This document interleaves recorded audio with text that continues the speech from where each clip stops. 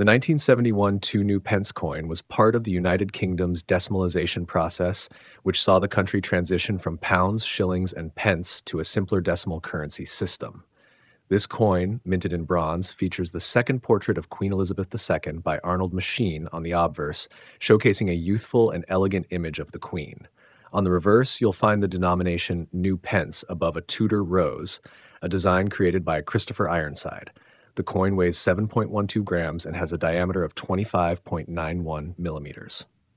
Given the high mintage, the coin is not considered rare in circulated condition. However, collectors often seek out coins in superb gem condition, particularly those with a brilliant red luster, as these are much harder to find. The value of the 1971 Two New Pence coin can vary significantly depending on its condition. In circulated condition, these coins are typically worth face value or slightly more to collectors. However, uncirculated coins with a bright red appearance, often referred to as red gems, can command higher prices. These coins are valued for their pristine condition and the absence of wear and tarnish. A superb gem example, particularly one graded by a professional grading service, can be quite valuable. Prices for these coins can reach several pounds and in some cases much higher if the coin is exceptionally well preserved and has desirable characteristics such as full mint luster and sharp details. What to look for when evaluating a 1971 Two New Pence coin, consider the following factors.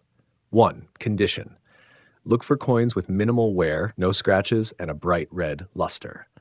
Coins with full mint brilliance are the most desirable. 2. Strike quality. Ensure that the details of Queen Elizabeth II's portrait and the Tudor rose are sharp and clear.